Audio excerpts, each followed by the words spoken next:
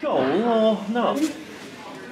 I think the scoreboard says that it's a goal, and that's all that matters. So I'm not bothered how it happened or what the debate was, as long as it counted. That's all that matters to me. It was a bizarre situation. It's probably in my career the longest time between a goal going in and an offside being given. Was it similar for yourself?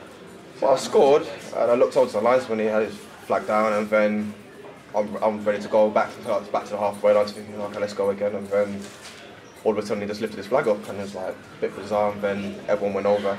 But I kind of stayed out of it. To I let everyone go and do it. Went over and did their arguments and everything. But yeah, I'm glad it was counted, and it helped us get a point. All in all, it was thoroughly deserved anyway, and possibly should have gone on to win this one today.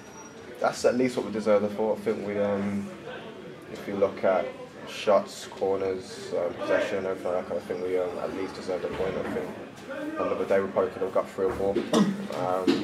But not going to get 3 or 4 every game, that kind of thing. I know we've been very ruthless lately, but it's not going to happen again. But we kept going, we kept believing that we'd create chances, and we did, and we created some really good chances, which another day we probably would have scored. But yeah, that's at least what we deserved, and glad we come out with a point to go on and finish the season at home.